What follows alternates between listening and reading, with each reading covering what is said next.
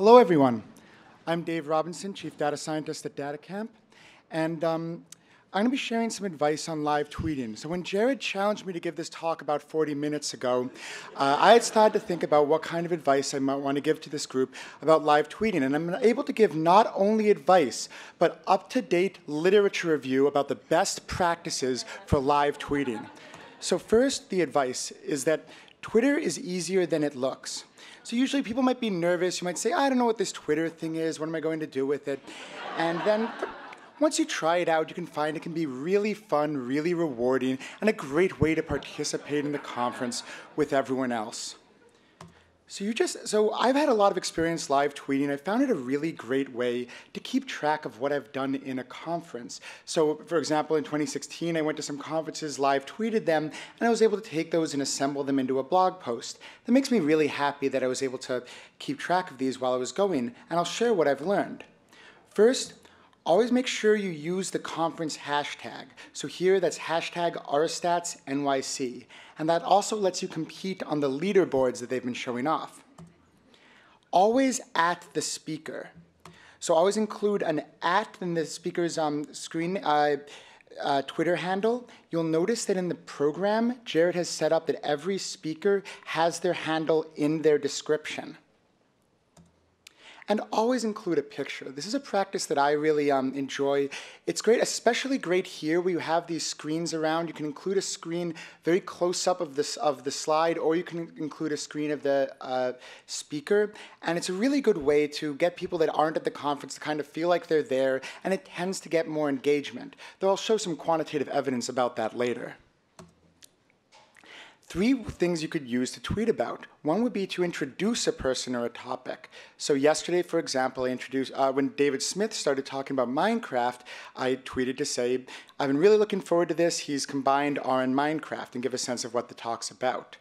We can spread one insight from a talk. Like yesterday, Noam Ross talked about sharing data with an RStats package, and I took a picture of that slide and kind of passed those on so people that aren't at the conference can understand a bit what he was communicating.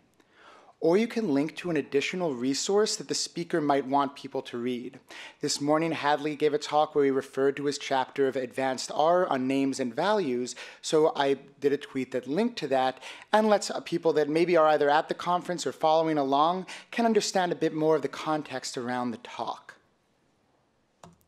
And one last piece of advice that I've really seen done really well this year is show off. And by that, I mean, take something you're talented at and use it to enhance everyone's speaking understanding. So Brooke Watson, if you're not seeing these tweets, they're really fantastic. She's a talented artist and note taker, and she makes a little summary of each combined with a profile of them.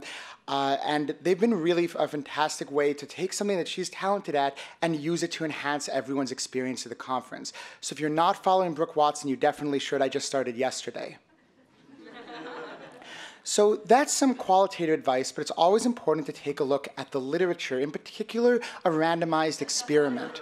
Earlier, I said that it's better to include a picture, it gets more engagement. But what does the actual scientific evidence say? So to do that, we take a look at Robinson and Robinson 2018, where there were 2 tweets posted at almost exactly the same time by 2 tweeters, where one of them didn't include a picture and one of them did. So it turned out it went a bit against the common consensus about pictures because there were 76 retweets on the one that didn't have a picture and 64 on the one that did. But of course, you can't just look at the original experiment. You need to look at the following scholarly discourse. In this case, we have a follow-up, Robinson 2018, who pointed out that the original did not use an appropriate normalization metric, and we should have normalized by the number of followers. This was followed by a comment on Robinson 2018 along the lines of the fact that life isn't fair. And finally, of course, most importantly, we have peer review, where others that are involved in the space are able to give their own opinion about this discussion. Thank you.